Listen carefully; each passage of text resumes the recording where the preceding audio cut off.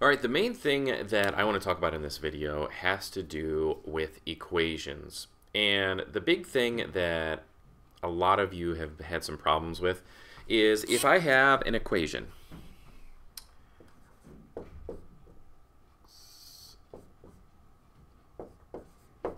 like 3x equals 15, okay?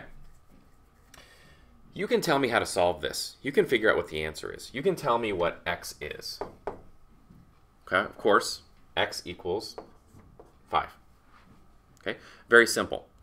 And you can go through the process. You'll tell me, okay, I look at that part with a variable, and I know that this 3 right next to a variable means I'm multiplying both of those. So this means 3 times x. Okay? And you know that to be able to solve it, you know that that's 3 times x. You have to do the opposite on this side to be able to find the answer. So the opposite of 3 times x is dividing by 3. So you divide this by 3, which of course equals 5, so that you know that x equals 5. You guys have a firm grasp on how to solve it. But the problem is that when they ask a question of how do you get this variable, that x, by itself on this side of the equal sign, you guys can't tell me. And it's important that you need to know why, because the whole process of how to do it is going to come into question, whether it's in testing or when you go into later stages of algebra and things like that, because teachers are going to ask you, okay, well, great, you know how to solve it, but why do you know how to solve it? What's the reason? What's the steps? And things like that. It's the age-old teacher question of, did you show your work? And that's why it's important. So let me explain this. So let me go back to the original problem, the 3x equals 15. And here is the thing, is we need to get this x by itself, because remember, the answer is going to be x equals something. You've got to get rid of that 3. It just doesn't disappear. We would like it if it just disappeared. And the way you guys are working it out, it's like it didn't exist. And you've got to figure out how did we get rid of this 3 to where this x is by itself.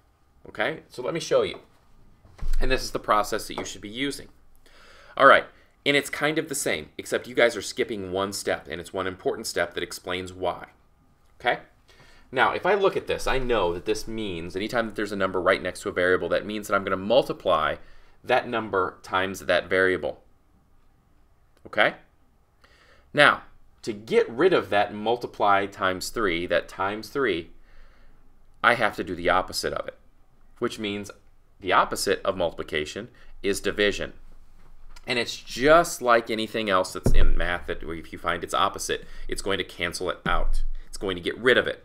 So for example, if I have a addition problem like this, 7 plus 3 minus 3, okay?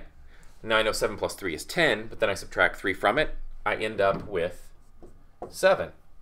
What I started with, okay? Because this addition of 3 and then the subtraction of that 3, it cancels itself out. Okay? Another example of not using addition and subtraction, but I'm going to use multiplication, like we did here, and its opposite, division. So if I've got 7 times 3 divided by 3, 7 times 3 is 21. Then I take that 21 divided by 3, what do I get? Of course, I get 7. Exactly what I started with. So these two things, the multiplication by 3 divided by 3, cancels it out. It gets rid of this. It's like we never had this. Okay? That's the point I want to make, is the reason why when you're working this problem out is that you look at this and you think, okay, what's the opposite of multiplication? Oh, it's division. So on this side, this means multiply times 3. Over here, I've got to do my division by 3, the opposite. Well, yeah, that's part, but you never clarify how you got rid of this part here, how you canceled out that multiply times 3. And it's the same thing as you did over here, because what you do to one side, you have to do to the other side. So when you are dividing this side by 3, you're skipping this step. Okay? Technically, when you don't cancel this 3 out, when you write your answer should be, because you didn't cancel it out, 3x equals 5. That doesn't make sense. You haven't done it. So what you need to do is you look at this, just like you did before, okay? You know that that number next to a variable means to multiply it. So 3 times x. How do I get rid of this 3? I do the opposite, which is divided by 3.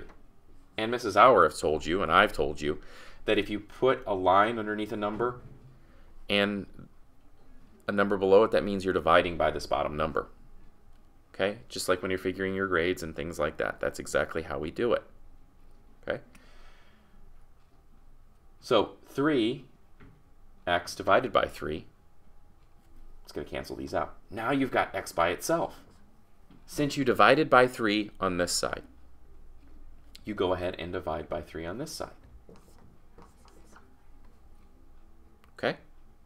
And now you're probably thinking, oh, well, that's an improper fraction. Well, how do you figure out an improper fraction? You divide. You see how many times this will go into that. Well, how many times will 3 go into 15? Well, 5 times. That's how you do it. That's how you get x by itself. Because on your homework, there were some questions like, I don't understand what they mean by they got x by itself. What does that mean? And there was a lot of confusion because you didn't know. You were skipping that step from the beginning and solving it. And you were doing a great job of solving it. But sometimes people are going to ask you, why?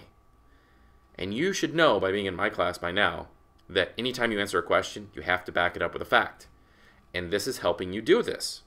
It doesn't matter if it's math, social studies, science, whatever. You got to back up your answer.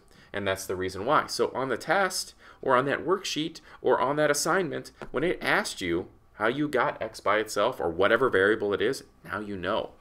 It's because you're doing the opposite. And when you do the opposite of something in math, it's going to cancel it out. Hopefully that clears some things up, and hopefully that can help you answer those questions in the future. If you have any more of those questions and you don't quite understand this, the power of this video is you can watch it as many times as you need to, and you won't be judged. Or if you have another question that doesn't get answered from the video, put a question in the comments, and we'll do that, and I'll answer them. All right?